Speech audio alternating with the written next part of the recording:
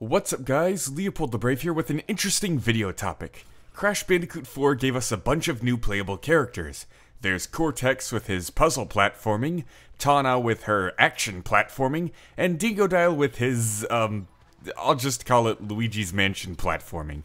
So it got me thinking, if Crash Bandicoot were to continue this new feature in the future, who else could they bring to the table in Crash Bandicoot 5? Now I don't want the game to become bloated, the game should still focus mainly on Crash's core platforming, so perhaps only 3 other playable characters at a time, just like Crash 4. Seems like a good limit, but with that said I've come up with 5 ideas for playable characters that could show up in the future, so let's see if they use any.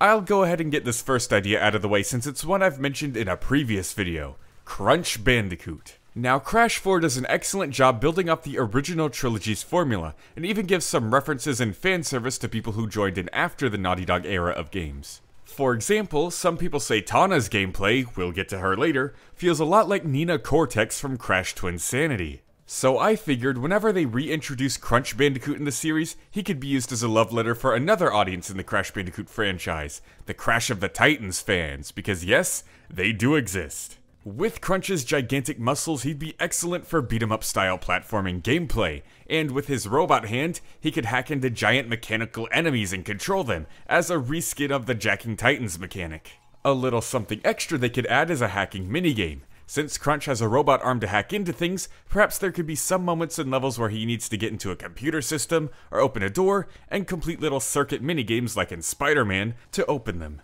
Number 2 is Nina Cortex. Now, Tawna's gameplay was very interesting in Crash Bandicoot 4, but it didn't really bring much new to the table. It was pretty much exactly like Nina's gameplay in Crash Twinsanity, except with an added body slam. But I feel like Nina Cortex herself has some untapped potential that Tawna can't quite reach. And that's all thanks to Nina's 2 robotic metal hands compared to Tawna's 1 grappling hook. With Nina's 2 hands, she could swing across gaps like Spider-Man. She could also use their super strength to push and pull gigantic objects. And of course, she could just punch through metal crates like she could in Twinsanity, no body slam needed.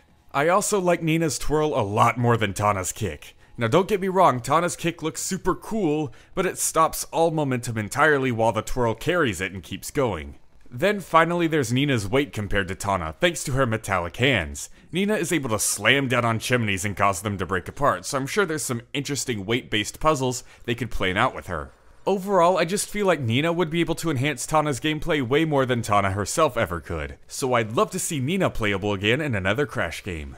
Number 3 is a playable embryo as he helps the Bandicoots again, and his gameplay is something entirely new. I was inspired by the cutscene where he just creeps around the corner and spooks Lonnie Lowly from behind. That's right, I'm thinking of stealth gameplay, but with a twist. Since Brio will be helping the Bandicoots again, his levels will involve him infiltrating one of Cortex's many labs, slithering around enemies and staying out of sight. But at certain points there will be puzzles too that involve Embryo's slime potion. For example, let's say 2 buttons need to be stood on to open a door. Brio himself could stand on one button, and he could throw out his slime potion and have it slither onto the other button to unlock it. Or, if Brio needs a key to open a door, he could send his slime potion to slither through a maze of air vents until it eventually finds the hidden key. Stealth gameplay with a few puzzle mechanics thrown in. But here's the big twist though. At the end of each level for Embryo, he's inevitably going to get caught or spotted by Cortex's henchmen, so you need to go into your Hulk mode and smash out of the place you snuck into in a time limit before reinforcements are called. If you've ever played Wario Land 4, think of that whole hurry up mechanic. Now we get to number 4, and I think they should make another classic Crash boss playable. They did an excellent job with Dingodile, who's a fan favorite, and fleshed him out real good in Crash 4. So now I think it's time for Pinstripe. While he wouldn't 100% be able to capture Dingodile's gameplay with the vacuuming and stuff, I do think he would be a good projectile-based substitute. He could of course hit enemies from a long distance, and he could replicate Dingodile's hover by shooting downwards with his Tommy gun and using the recoil to float. He's a cartoon character, it could work. Plus they could give him a really fun cover system. I could also just see really fun segments of levels where there are areas filled with way too much enemies, so you go off to the side, climb up a tower, and snipe enemies from the top.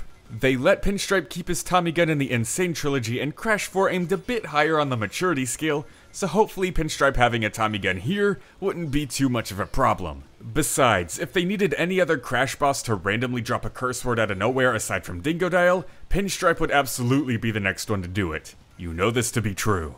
And fifth and finally, we have Nitrous Oxide with the vehicle levels. They brought back the Jetboard and Polar from Crash 2, so I could see them re-implementing more mechanics that were introduced later on in future games. Perhaps in the plot, our Bandicoot heroes don't have the means to teleport or go through portals to get where they need to go. So if they need to travel a long distance super fast, they could call up Oxide and hitch a ride in one of his super advanced vehicles. They wouldn't be copies of Crash Bandicoot 3's vehicle levels though. No extra objectives like come first in the race or shoot down all of the blimps. Just get to the end of the level with automatic on-rails gameplay. Swerve left and right to avoid obstacles, perhaps shoot stuff that's in your way. Just really cool things like that, not much else to say.